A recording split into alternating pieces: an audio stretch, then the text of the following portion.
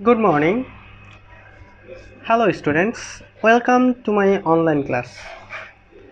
আমি সুব্রত তোমাদের কেমিস্ট্রি পড়াই। আজকে আমরা অধ্যায় 11-র আরেকটি কোশ্চেন নিয়ে আলোচনা করব।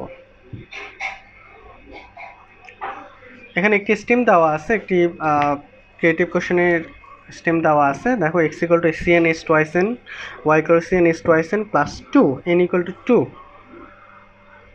এখন আমি যদি কোশ্চেন করি যে cn is twice n এটা কি টাইপের একটা যৌগ, এটা একটা অ্যালকিন, এটা কি অ্যালকিন। আর CnH2n প্লাস 2 এটা কি একটা অ্যালকেন। সো আমরা বুঝতে পারতেছি একটা অ্যালকিন একটা অ্যালকেন।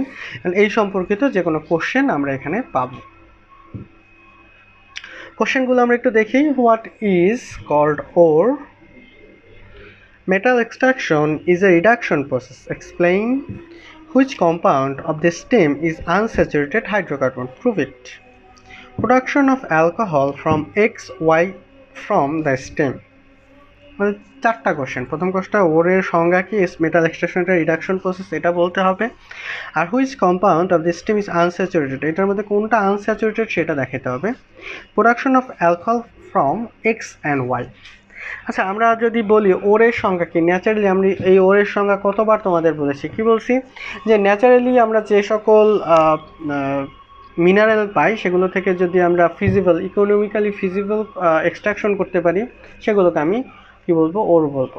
একদম সহজ সংজ্ঞায় যদি যাই, এ naturally occurring solid material from which a metal valuable mineral can be extracted প্রফিটেবলি is called ওর। কি বলছি যে আমরা প্রফিটেবলি যখন কোনো মেটালকে কোনো মিনারেল থেকে এক্সট্রাক্ট করব, সেই পদ্ধতিটাকে বা সেই মিনারেলটাকে আমি ওর বলবো। ওকে, তার মানে কোশ্চেন এর অ্যান্সারটা আমরা বুঝছি, প্রফিটেবলি আমরা যদি করতে পারি সেটাকে আমি ওর বলবো। তো question B, metal extraction is a reduction process. Metal extraction একটা রিডাকশন প্রসেস, এটা তোমাকে ব্যাখ্যা করতে বলছে। এটা তো সবাই জানো যে আমরা যখন মেটালকে এক্সট্রাক্ট করি সেটা রিডাকশন প্রসেসের মাধ্যমে এক্সট্রাক্ট করি। আমরা রিয়েকশন লিখে দিব, আগে একটু মুখে কথা বলে নিই। In metal extraction the metal exist in metal ion. এই প্রসেসে যে ওরগুলো থাকে বা মিনারেলগুলো থাকে সেগুলো মেটাল আয়ন আকারে থাকে। Metal ion is reduced by other agent which is responsible for the reduction procedure. Generally metal which more reactive is extracted by electrolysis. যেগুলো বেশি রিয়েক্টিভ তারা সাধারণত ইলেকট্রোলাইসিস পদ্ধতিতে এক্সট্রাকশন করা হয়। আর যেগুলো একটু কম রিয়েক্টিভ, লেস রিয়েক্টিভ, এগুলো সাধারণত কার্বন রিডাকশন পদ্ধতিতে এক্সট্রাক্ট করা হয়। তার মানে আমরা বলতে পারি যে মেটাল এক্সট্রাকশন একটা রিডাকশন প্রসেস। আমরা সহজে যদি বলি, যেমন অ্যালুমিনিয়াম অক্সাইড, এখান থেকে 2Al3+, 3O2 এটা উৎপন্ন হয়। তাহলে এই মেটালটা আমি যদি অ্যালুমিনিয়াম থেকে অ্যালুমিনিয়াম পেতে চাই, তাহলে অবশ্যই কী করতে হবে, ইলেকট্রনকে অ্যাড করতে হবে। 3টে ইলেকট্রন অ্যাড হয়ে অ্যালুমিনিয়ামটা তৈরি করবে। তাহলে এটাকে একটা রিডাকশন প্রসিডিওর। ওকে, তারপর আমি যদি তোমাদের কার্বন রিডাকশন প্রসেস নিয়ে কথা বলি, আমরা সহজে যে জিনিসটা জানি সেটা হলো আয়রনের রিডাকশন প্রসেস, বা আয়রন অক্সাইড থেকে কীভাবে আয়রন পাওয়া যায়।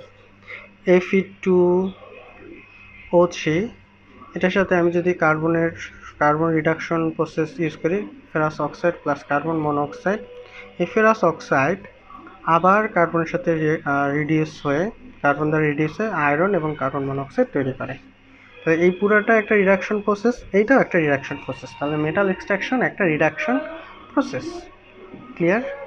এবার সি নাম্বার কোশ্চেনটা একদম সহজ, বলছে কি which compound of the stem is unsaturated hydrocarbon. এই দুটোর মধ্যে কোনটা আনস্যাচুরেটেড, তাহলে আমাকে জানতে হবে যে কোন কম্পাউন্ডটার মধ্যে পাই বন্ড আছে আর ডাবল বন্ড আছে। পাই বন্ড থাকা আর ডাবল বন্ড থাকা যুক্ত যৌগগুলো সাধারণত আনস্যাচুরেটেড হয়। শুধুমাত্র পাই বন্ড না, শুধুমাত্র ডাবল বন্ড না, ট্রিপল বন্ড থাকলেও সেটাকে আমরা আনস্যাচুরেটেড হাইড্রোকার্বন বলতে পারবো। ওকে, তাহলে আমরা CnH টয়েসেন আমরা একটু দেখি। CnH টয়েসেন it's an alkene and CnH twice n plus 2 it's an alkane. Okay, so if n equal to 2, then twice n will be C2H4. It's the ethene, and C2, the another compound is C2H6. It's ethane.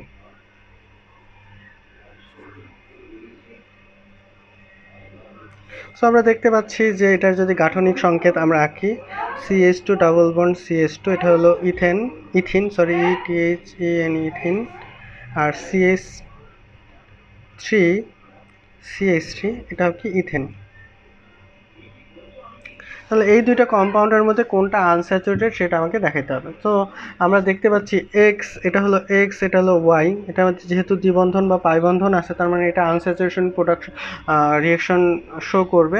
Unsaturation রিয়েকশনের মধ্যে আমরা দুইটা reaction জানি, একটা bromine water reaction আর একটা হলো bear examination, bear পরীক্ষা যেটাকে বলে। তাহলে আমরা যদি রিয়েকশনটা দেখি, CH2 double bond CH2 plus bromine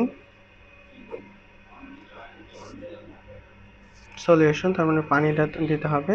তাহলে উৎপন্ন হবে CH2, এখানে আমরা একটা ব্রোমিন দিয়ে দিলাম, এখানে আরেকটা ব্রোমিন।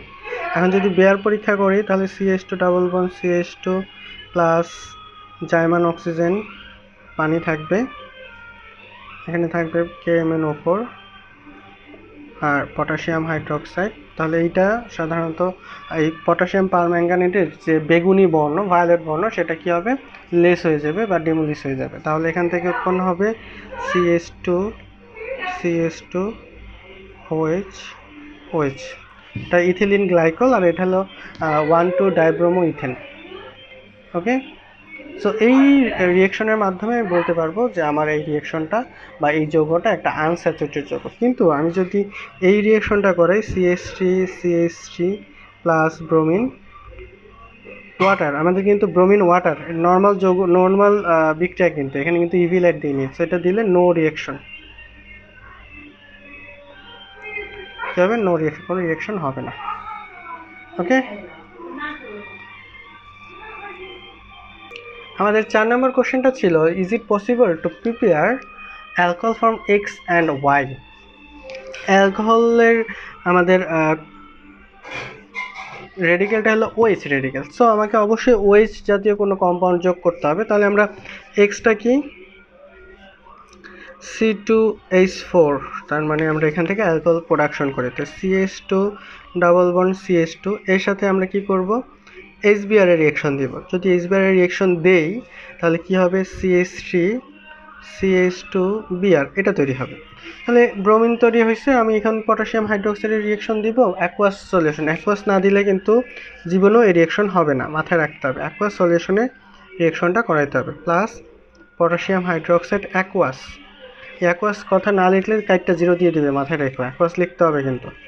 তাহলে কী হবে, এই পটাশিয়াম ব্রোমাইড একসাথে যুক্ত হয়ে পটাশিয়াম ব্রোমাইড তৈরি করবে, আর এই হাইড্রোক্সাইডটা এটার সাথে এসে যুক্ত হবে, তো কী তৈরি হবে, CH3CH2OH। ক্লিয়ার? এটা হলো ডি, কোশ্চেন নাম্বার ডি। এখন আমরা শিখব কীভাবে এখান থেকে অ্যালকোহল তৈরি করা যায়। এখান থেকে অ্যালকোহল তৈরি করার জন্য আমাকে ব্রোমিনই যোগ করতে হবে, এটা অবশ্যই ইউভি লাইটের উপস্থিতিতে। ইউভি লাইট না দিলে কিন্তু রিয়েকশন হবে না, মাথায় রেখো। CH3CH2Br plus HBr। তাহলে ঠিক একই জিনিস এখান থেকেও আমরা ওই পদ্ধতিতে যৌগটা তৈরি করতে পারবো। প্লাস পটাশিয়াম হাইড্রোক্সাইড অ্যাকুয়াস, উৎপন্ন হবে CH2OH প্লাস পটাশিয়াম ব্রোমাইড। দেখো আমার কনভার্সনটা দেখো, খুব সহজ একটা বিক্রিয়া আমরা করলাম। এবং এই বিক্রিয়ার মাধ্যমে আমরা খুব সহজে অ্যালকোহল প্রস্তুত করতে পারি। আমাদের যদি বলে যে এখান থেকে অর্গানিক অ্যাসিড তৈরি করা যাবে কিনা, তাহলে আমাদের অর্গানিক অ্যাসিড, সবাই মনে রাখবা জৈব অ্যাসিড তৈরি করার জন্য খুব সহজ একটা বিক্রিয়া হলো অ্যালকোহলকে অক্সিডেশন করলে জৈব অ্যাসিড তৈরি হয়, অর্গানিক অ্যাসিড তৈরি হয়। Alcohol, if we oxidation reaction is occurred in alcohol, it will produce organic acid. Okay, so এই পর্যন্তই ছিল আমাদের আজকের একটা কোশ্চেন। এই কোশ্চেনটা সবাই বাসায় একটু সলভ করার চেষ্টা করবা নেক্সট দিন, যাতে আমরা আরেকটা কোশ্চেন নিয়ে আলোচনা করতে পারি। আমরা এই জৈব যৌগ অনেক বেশি পরিমাণে কোশ্চেন সলভ করব, যাতে তোমাদের কোনো প্রবলেম না থাকে জৈব যৌগে। অ্যাটলিস্ট আমরা 20টা কোশ্চেন এখান থেকে সলভ করব। ওকে, তাহলে যত ধরনের কোশ্চেন, আমি এগুলো কিন্তু প্রত্যেকটা বোর্ড কোশ্চেন করাচ্ছি। এটা হলো চিটাং বোর্ড 2016 কোশ্চেন। তোমরা যদি টেস্ট পেপার দেখো, চিটাং বোর্ড 2016 কোশ্চেন আমরা দেখতে পাচ্ছি। এত সহজ একটা কোশ্চেন, তোমরা অনেকেই জৈব যৌগ ভয় পাও। নর্মাল রিয়েকশন যদি বাসায় করতে পারো, তাহলে কিন্তু আমরা এই বিক্রিয়াগুলো খুব সহজেই করতে পারবো বা অ্যান্সার করতে পারবো। সবাইকে ধন্যবাদ আজকে ক্লাসটা করার জন্য। নেক্সট ক্লাসে আমরা আরেকটা টপিক নিয়ে আলোচনা করব। Bye bye.